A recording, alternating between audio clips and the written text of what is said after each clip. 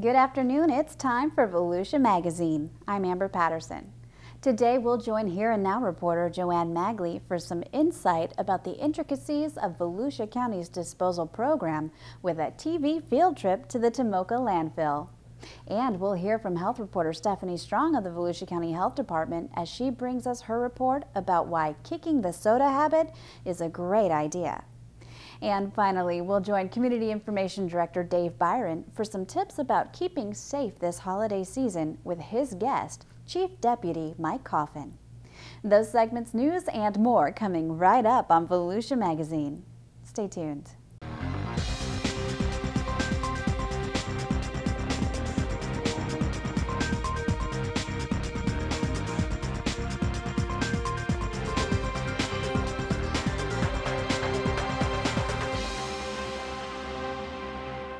Wildland firefighters from across Florida recently converged on Volusia County to hone their firefighting skills and to prepare for the upcoming fire season.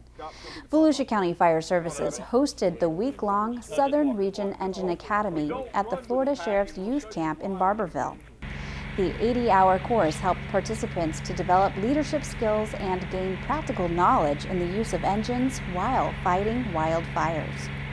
The Academy is an intense training course designed to give experienced wildland firefighters the opportunity to improve their skills in fire engine operations, including driving, pumping, and maintaining engines. This training is an advanced training, as it was mentioned before, that brings our people together, allows them to work with other agencies in that to be able to work off of the engines together with maybe people they haven't worked off of before.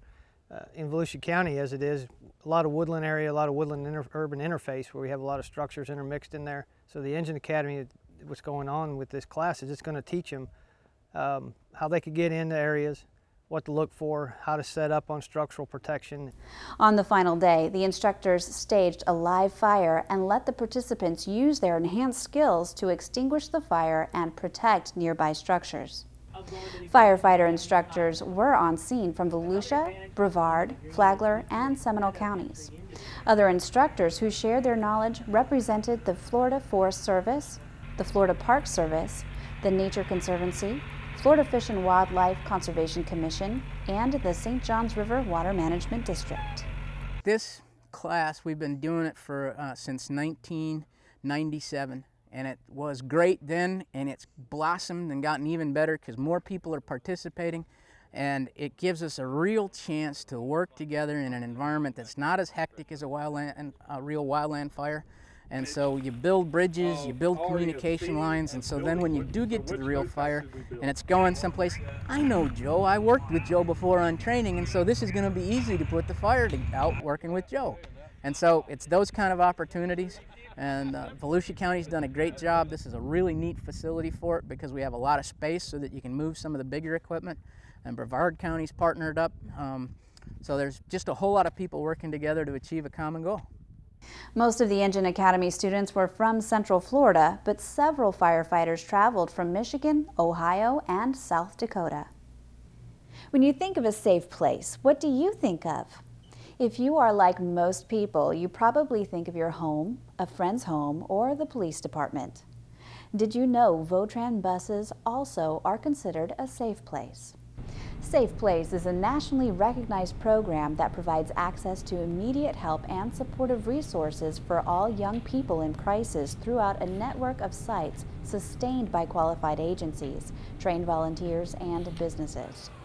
Votran has been a part of the National Safe Place program since 1990. Every Votran bus displays the Safe Place sign, identifying it to children as a place they can go for help, a place they can be protected. Votran got involved because we've got some staff that's very passionate about this program. We've got nearly 80 vehicles out on the road every day. And so when you think about finding a safe place, and you look around, it's not going to be very hard to find a Votran bus. So all of our Votran buses are safe places, and then, like I said, all of our facilities are safe places as well. But we had some staff that really took it upon themselves to say, you know, this is something good that we could do for our community. All Votran drivers have a direct line to professionals trained in crisis counseling. Votran works with the Beach House in Daytona Beach to provide training to its drivers so they know what to do if a youth asks for their help. Votran operators do not provide counseling. They provide a safe haven until those in need can be connected with someone who can help. Well, Votran's an ideal safe place. Our drivers are trained to interact and assist people with all kinds of disabilities. And plus, with our vehicles being spread out all over the county, on the beach side, on the mainland, southeast Volusia, west Volusia, even up in Pearson and Seville, so it makes it very accessible. Wherever someone's having a problem, there will probably be a bus by there within an hour that they could access. For more information, you can visit Votran.org. Volusia County's public library system recently introduced a novel way for patrons with overdue materials to pay off their late fees. For 2 weeks in November, patrons were able to pay off their fines by donating non-perishable food items to the Second Harvest Food Bank in a program that was called Food for Fines. More than 1,500 library patrons took advantage of the program, donating nearly 5,000 pounds of food through the county's 13 public library branches. The library lobbies were filled with canned fruits and vegetables, macaroni and cheese, peanut butter and jelly, cereal, soup, and other canned food items. In turn, the libraries waived more than $9,000 in late fees. Our patrons were thrilled with the opportunity, to help themselves get their fines waived. They were also very pleased to help the community. Many of our patrons didn't have fines, but they still contributed to the food drive because they wanted to be a part of it and to make a contribution to their community. County employees joined with other public employees from Daytona State College, the Volusia County Health Department, and 14 cities to see which organization can collect the most food per full-time employee. Tune in next week to find out how much food the Feed the Need drive raised.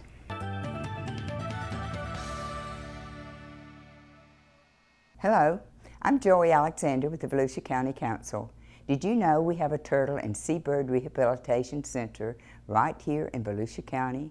Since opening in 2002, the Marine Science Center in Potts Inlet has cared for thousands of sick and injured sea turtles and birds and released many of them back to the sea.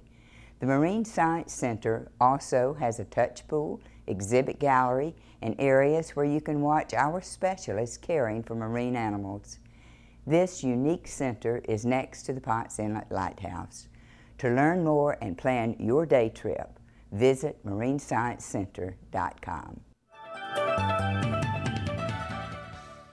When you put your trash or yard waste to the curb, you probably don't think about the sophisticated trash disposal operation that goes on after your waste hits the county's Tomoka landfill. Joanne Magley has more in this week's Volusia Here and Now report.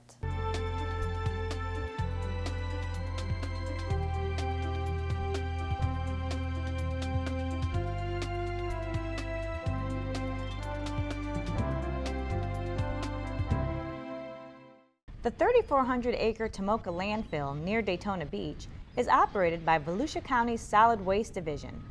It handles approximately 1,300 tons of waste each day, a $25 million a year business operated with no ad valorem taxes. Everything that comes across our scales at Tomoka and at the transfer station supports our operation.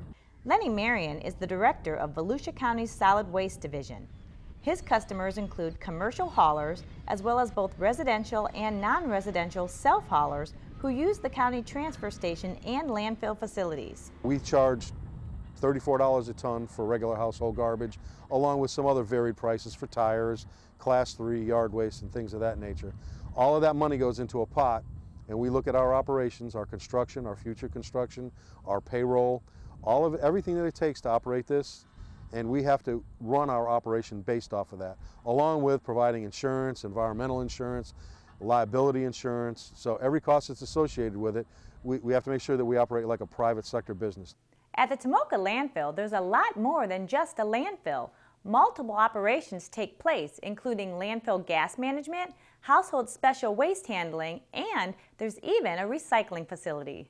And when it comes to recycling, Lenny says Volusia County has been at the forefront of this green initiative, especially since there's a materials recovery facility, also known as MRF, right at the landfill. We've been ahead of this curve for a long time on the recycling side.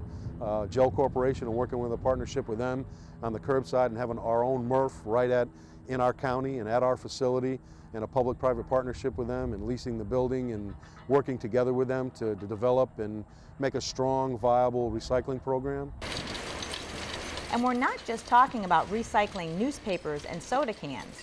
Methane, a naturally occurring gas emitted from landfills, is also recycled through a partnership with Fortistar. All of the gas wells that are within our footprints of the old cells and the new cells, we extrapolate that gas out, and it's just like a big vacuum cleaner. It sucks all that methane out of there, and they're run through a scrubbing system, and then they're brought into the plant and they're put into generators. And we service about 3,800 households a year from the methane fuel that burns through those generators. Our yard waste program we take out here, and what happens is it gets ground up. It'll come in on the trucks from the commercial side and from the residential side. Goes into a big tub grinder. We grind it up, mix it with dirt, and we use it for cover material in the landfill. And what that does, that saves us money on the other end on our borough operation, where we don't have to dig a lot of our dirt to use to close the landfill out. We use the mulch combination dirt, and it's a savings. We're taking the waste and reusing it, so we're saving costs within our operation. When it comes to traditional recycling, a sophisticated system separates plastic, papers, and metals. We have a public-private partnership with Gel Corporation. It's a recycling facility. All of the curbside recycling that's generated within the county is taken to this facility, dumped, put into a conveyor system, and it's source separated. The glass, the plastics, the newspapers, the cardboard, aluminum cans, ferrous and non-ferrous metal, all broken out into different bins. It's baled, then it's shipped to market, and we do some revenue sharing with Gel Corp on that operation. Gasoline, paints, thinners, pool chemicals, and similar materials cannot be disposed in your garbage because they're harmful to the environment. But you can drop these items off at the Household Hazardous Waste facility at the Tomoka Landfill and the West Volusia Transfer Station. And while you're getting rid of your old paint, why not see if someone else's trash can become a new hue for your home? The county has a reuse program for paints, and residents can pick from what's available at no charge. So the next time you put your trash and recyclables to the curb, you'll know a lot more about where it's going and the efforts that are being made to reduce, reuse, and recycle. For Volusia Here and Now, I'm Joanne Magley. Have you had a soda lately? Well, if you have, then you also had 10 teaspoons of sugar and 150 calories. Those high numbers are very alarming. That is why the Volusia County Health Department is encouraging you to find a healthy alternative to drinking soda. Stephanie Strong has more in this segment of Community Health Matters.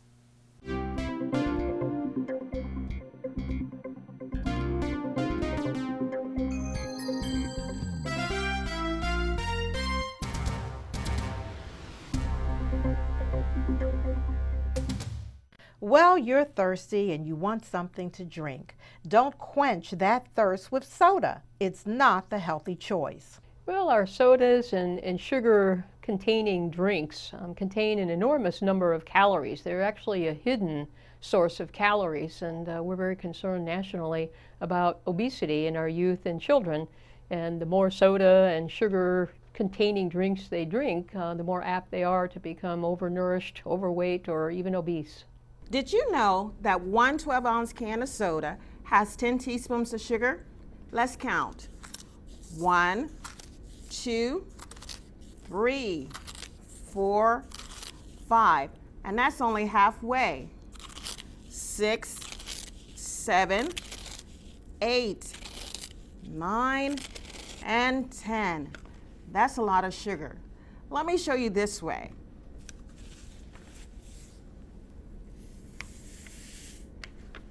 As I said, one 12-ounce can of soda has 10 teaspoons of sugar. This is not a smart choice. Here's another smart choice tip for you. Did you know that drinking one 12-ounce can of soda per day for 1 year is equal to 35 pounds of sugar? Now, if you drink 1 additional can of soda per day for 1 year, that's equal to 15 pounds of body fat. Not a smart choice. Sugar-sweetened beverages are the largest source of added sugars in the diet of U.S. youth. Consuming these beverages increases the intake of calories, a factor potentially contributing to obesity among youth nationwide. Well, as I mentioned, soda leads to excess calories, which can lead to obesity, but also the sugar can cause tooth decay, as well as weakened bones. So those issues are out there also with soda. Healthy drink options. Have a pitcher of water cooled in the refrigerator so family members can drink water when they are thirsty. Add a slice of lemon or lime for flavor. Serve low-fat or fat-free milk and serve 100% fruit juice. Limit fruit juice to 1 serving per day. For Volusia Magazine and on behalf of the Volusia County Health Department, your guide to better health, I'm Public Information Officer Stephanie Strong.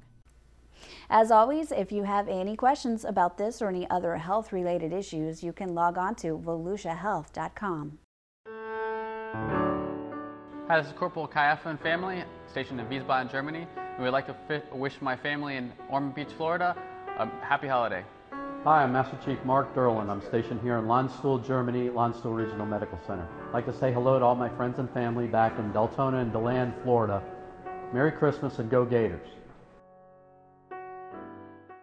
It's time now to head into the studio to join our Community Information Director, Dave Byron, for an in-depth discussion with his guest, Chief Deputy with the Volusia County Office of the Sheriff, Mike Coffin, for a few holiday safety tips.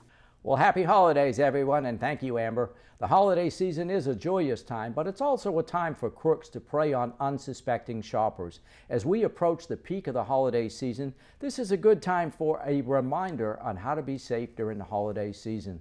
We're very pleased to have with us in the studio today Mike Coffin. He's the Chief Deputy of the Volusia County Sheriff's Office. Mike, thanks for being with us. Happy holidays. Happy holidays to you, Dave. And thanks for having me. happy holidays to all the men and women of the Sheriff's Office. You Well, guys do a great job throughout the course of the year. You know, Mike, obviously as we get into the holiday season, you know, sometimes there are unsavory people out there that prey on shoppers. People get distracted and that sort of thing.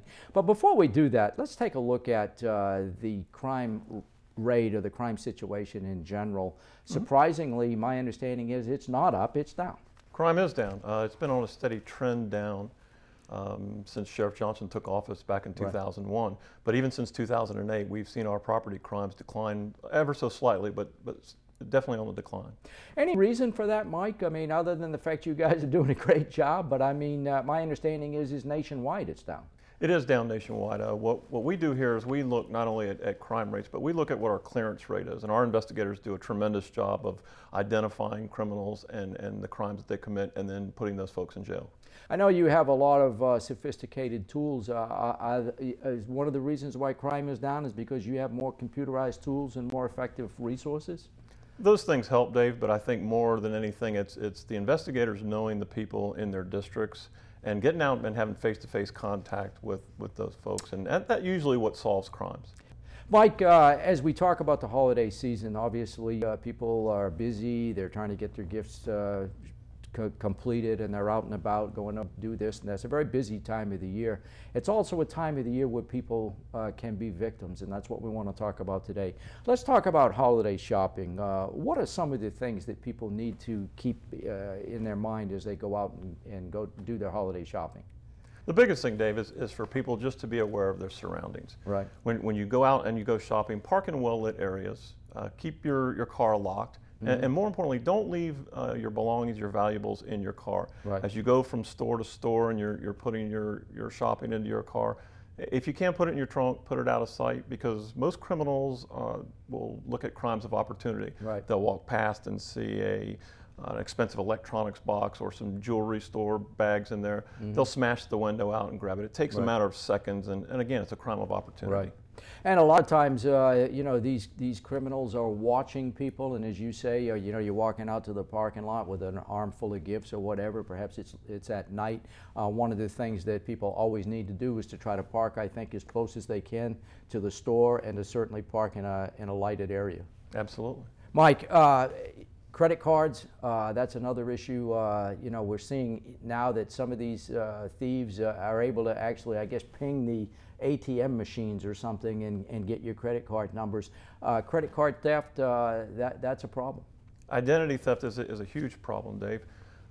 There's some things though that we can all do to help better protect ourselves against identity theft. Right. Obviously, when you're solicited either by the telephone or through email or even through the regular mail for your personal information, social security number, Right. driver's license number, those type of things, you should always be wary of those things because reputable companies don't reach out to you for that type of information. So don't give that out without being 100% sure of who you're dealing with. And they're always saying that, particularly with your computer, that it's important to continuously change that password out there. Don't use the same password and mix it up with all your other credit cards and all your other items that require a password. And that's correct, Dave. And also to use websites that employ secure socket layer encryption for their credit card transactions. Because, you know, you talk to people that have had their identity stolen, it can be a tremendous nightmare. It can take months and months to unscramble. Sometimes even years. Right. Mike, one of the other things that people need to be aware of when they're shopping is to make sure that they don't inadvertently leave their credit card on the counter. People get distracted and they leave it up there, and all of a sudden, you know, someone could stake it, or even a clerk in a store. You have to be mindful of that as well. That's correct. You know, it's really the simple things, David, that people, keeping your purse or your wallet close Right. to you, not allowing people to engage you in conversation while you're actually making a transaction Right. so that they can look over your shoulder at your personal information. These are simple things, but in the heat of the holiday season, you really have to pay attention. And for the females out there, they need to keep that purse zipped up. Absolutely. Mike, okay, so you purchase your gifts and you put them in the car. Sometimes these people follow shoppers home. So what do you do if you think that someone is following you? They may have seen you in the store. They may be tailing you. What do you do at that point? Those happen very rarely, Dave. Again, criminals are looking for crimes of opportunity, and they're not. That's not really common that they do it. It does happen, but if that does happen to you, the best thing to do is keep your windows and your doors locked. If you feel that you're in danger in any way, or reach for your cell phone and call 911, and we'll send a deputy out to make sure you're okay. And that's, I'm glad you mentioned the cell phone, because it's probably no better tool to have with you than that personal cell phone. I mean, you can instantly call 911 and get to an emergency dispatcher if you think, you know, you're in danger. Sure. It's also important on your cell phones, though, around the holidays. A cell phone is another piece of your personal information. Yeah. So it's important to enable the password protection on your cell phone so that in case it gets misplaced or stolen, that thieves can't get to your personal information that way. I want to talk a little bit, Mike, about you know, the problem out on the roads these days. A lot of times, you know, throughout the holidays, people go to holiday parties. And I know that you have to be extra vigilant for people that may have had too much to drink, and you yourself, if you're going to go to a party, make sure you don't overindulge, or at least have that designated driver. Drunk driving is a big issue. It is a big issue. There were more than 33,000 convictions last year statewide for impaired drivers. We'll be out in force this holiday season. We will have our traffic unit out working throughout the holidays, supplementing our regular patrols looking for impaired drivers. Mike, walk us through what happens if you're arrested for DUI, because a lot of people don't realize. I mean, I think I'm right in saying you automatically go to jail. Is that correct? Yes, if you are arrested for driving under the influence and the officer has enough probable cause to arrest you for that, then you will go to jail. I think you have to spend, what, a minimum of 8 hours or something like that in jail? That's correct. And then the cost to get an attorney and all of that, and your insurance, and potentially your loss of license and all of that, a DUI, if you haven't injured someone, is a penalty that takes years to get over. That's right. I read somewhere the other day where it can cost upwards of $8,000 per offense. Absolutely. Mike, you mentioned this a minute ago, but I know the men and women of the Sheriff's Office work very closely with the Florida Highway Patrol, the city police officers and so forth, and you'll be out and about on the roads this year looking for people with maybe too much to drink. Yes, we will, Dave.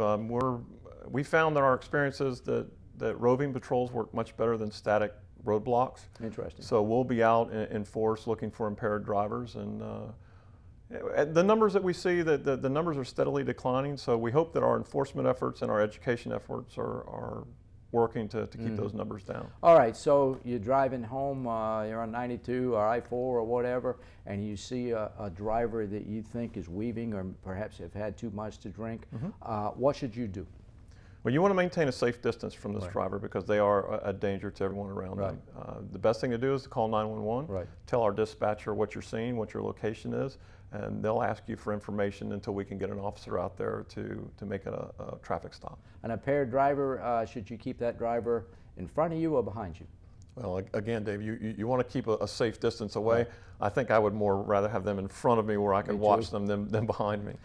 You mentioned, Mike, call 911 if you think that you know, someone has had too much to drink. A lot of people, you know, tend to think, well, you know, I'm not really sure, and do I really want to make that 911 call? I guess what I'm hearing you say, that if you have any thought that someone is out there and may be weaving or whatever, don't hesitate to call 911. That's what we're here for, Dave. I mean, 911 is there to answer questions and to dispatch officers and EMS and fire personnel in case of an emergency. So you're not going to wake us up. I guess you'd rather be safe than sorry. You sure wouldn't want to not have made that 911 call and then read in the newspaper the next day that this person killed someone on the road. So you're absolutely right.